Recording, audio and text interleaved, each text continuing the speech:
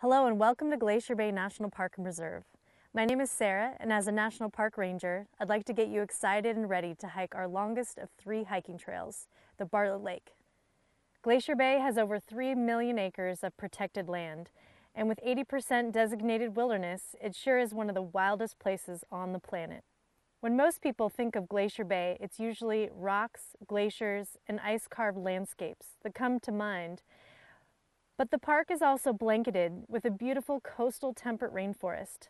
The Bartlett Lake Trail, which begins near the park headquarters in Bartlett Cove, is a great introduction to these amazing moss-cloaked forests. The primary visitor season is Memorial Day through Labor Day. To get ready for exploring, you should expect temperatures around 50 to 60 degrees Fahrenheit, and with about 60 inches of rain per year, always bring rain gear.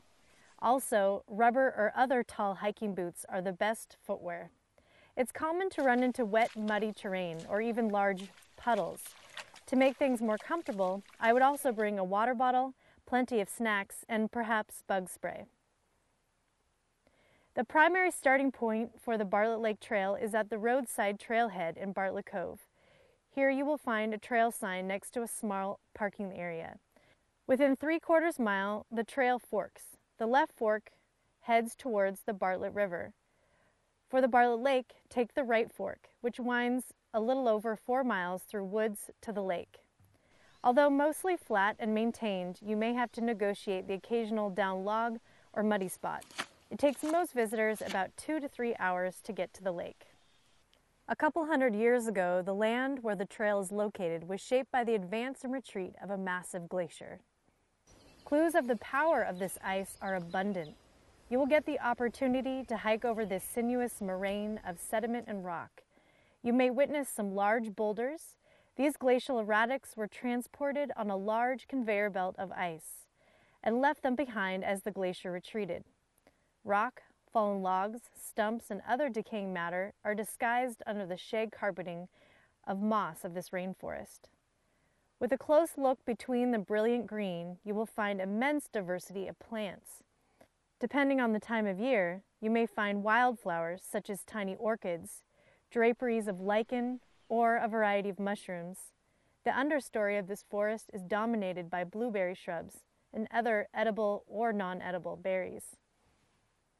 Look up at the canopy of the forest. These tall trees above you are Sitka spruce and western hemlock trees.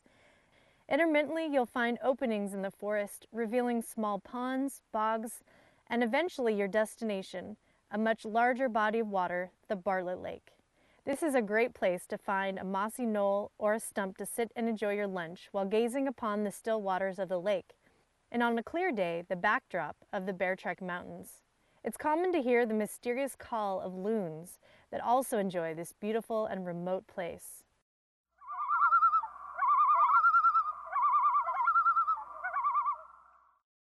Keep your eyes and ears open for squirrels, porcupines, and a variety of forest birds.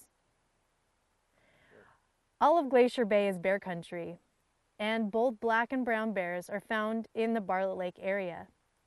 Be bear safe by hiking in groups and avoid surprising bears. As you hike along, make noise. Some people like to say, "Hey bear," "Hey bear," clap your hands, "Hey bear," keep a bear bell, or talk to your hiking buddy while hiking. "Hey bear."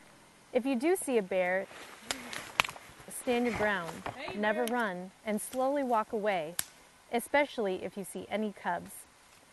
Another animal that frequents Bartlett Lake area is the moose. They are huge and amazing. Their shoulder height can be over 6 feet tall, and they can weigh up to 1,000 pounds. Always give them space and don't approach them. If one were to charge you, run and hide behind a boulder or a tight section of trees, as they have a hard time maneuvering around objects in the forest. After spending time at the lake, you have 2 options. Either hike back the way you came or continue along the southern shore to the Towers Trail, which provides access to the park boundary, which is about 3.5 miles away. After walking through another mile of forest, you will be on an old roadbed arched with Sitka alder. Once you pass the signed park boundary, this road provides access to Mountain View Road, the only road between the park headquarters and the town of Gustavus. It's advised to arrange a pickup from here ahead of time. One of the great stories of Glacier Bay is life's rich return to land that has only recently emerged from the crushing grip of ice. The Bartlett Lake Trail provides you with a scenic window into the mysteries of this process. I'm excited that you're thinking about visiting this remote and unique place. I hope to see you soon on the trails in Bartlett Cove, and thanks for joining me on another edition of Glacier Bay's Ranger Minutes.